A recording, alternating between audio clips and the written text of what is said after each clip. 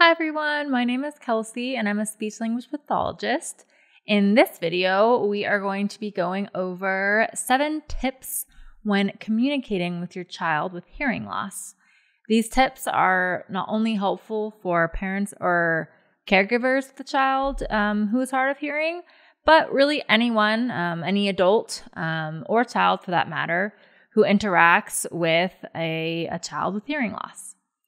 All right, let's get into the tips. The first tip I have is to face the child when speaking to them. Being able to see a person's facial expressions and mouth is so important for a child who's hard of hearing. Depending on the age of the child, they may even start to look at the lips and start lip reading to figure out what a person is saying rather than solely relying on what they hear. The second tip I have is to make sure you have good lighting on your face. Okay, so this tip makes me think of when you're having like a Zoom meeting with someone and they're sitting directly in front of a well-lit window. If you've ever experienced this before, you probably remember that you couldn't really see that person's face too well because it was bright behind them and making kind of a shadow on their face. If possible, when you're talking to your child with hearing loss, you should make sure that you're in an area with good lighting.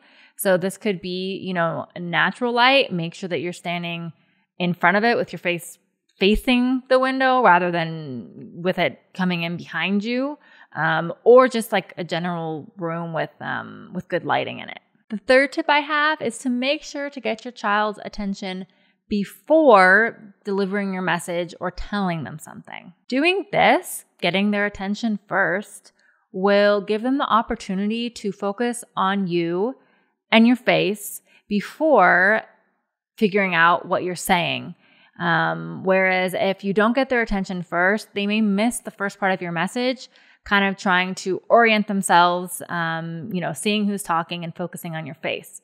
So by getting their attention first, hopefully they won't miss the first part of your message. The fourth tip I have is to talk slightly on the side of your child's better hearing ear. This tip might seem obvious, but if your child does happen to hear better from one ear than another, it is just a good reminder to kind of orient yourself to that side, the better hearing ear, rather than the other when speaking to them. The fifth tip I have is to eliminate background noise. Most children who are hard of hearing have an even more difficult time hearing when there's a lot of background noise, such as in places like a playground, a large family gathering, or even, like at a restaurant or something. This fact is just good to keep in mind when you are in these situations so that if you do need to tell your child something important or you want them to be able to hear you or others, to try to find an area at that event or location that's a bit quieter.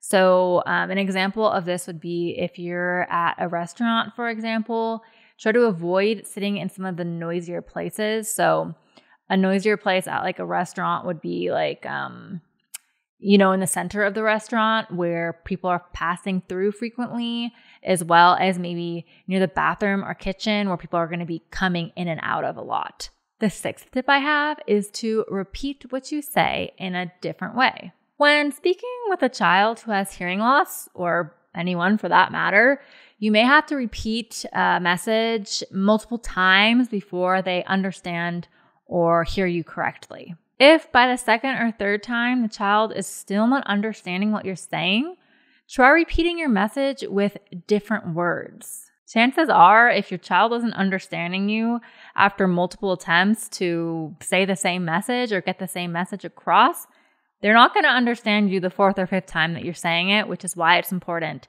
to try to change the way you're saying what you're trying to tell them. For example, instead of saying, "I'm setting my timer for 5 minutes and then we have to go," you can change your message to, "In 5 minutes, we need to go," or "In 5 minutes, we need to leave." You see in this example that the overall point you're trying to get across stays the same, but you kind of just change the words a little bit.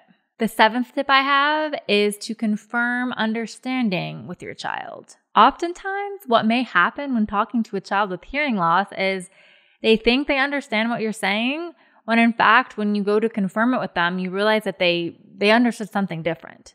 You can confirm understanding with your child by first just confirming that they heard or understood you, or even better, having them repeat specific information that was in the message you were delivering to them. For example, if you're explaining that they're going over to their friend Jamie's house on Saturday for a sleepover, you could confirm they understood that message by making sure that they know what friend or whose friend's house they're going over to, and then what day or what time, any important specific information that was in what you were saying to them before. Well, those are all the tips I have to share in today's video, but if you have any tips that work for you when communicating with your child with hearing loss, be sure to leave them in the comments below. And of course, if you have any questions, also leave them there. All right. Well, I hope everyone has a good day and happy talking.